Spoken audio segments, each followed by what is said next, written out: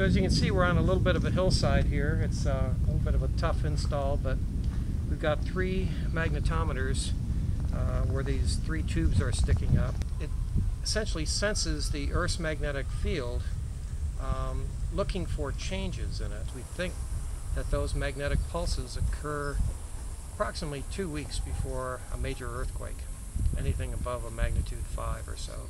This device is a air conductivity sensor. It's essentially 2 plates, one with a charge, one with ground, and as the air is drawn through the plates with a fan, it's essentially sensing if there's any conductivity in the air itself. We gather the data, we filter out all of the noise, we process it slightly, we store it on a memory stick, we then transmit the data through the cell phone. We have to power this whole thing, so we have 2 135-watt solar panels.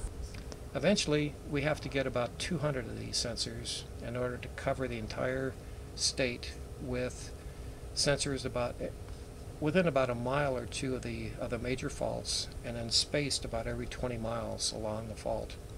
And the reason for the spacing is that a magnetic signal is very, very small, and it doesn't last very long in terms of distance, propagating distance. So if the epicenter of the earthquake is, say, 7 or 8 miles deep, the signal has to penetrate through that 7 or 8 miles of dirt. And then if we happen to be 10 miles away from the epicenter, that's another distance it has to traverse. So we can only hear these signals about 10 miles away. That's the limit. So we place everything 20 miles apart. So it's kind of like a needle in a haystack. The haystack is the noise, and the earthquake signal is the needle. And the needle is basically these little pulses that we're trying to count, and the air conductivity that is an indicator before the earthquake. The reason that we're going to international locations is simply to find more earthquakes. There are not enough earthquakes in California to satisfy us. We need more samples of data.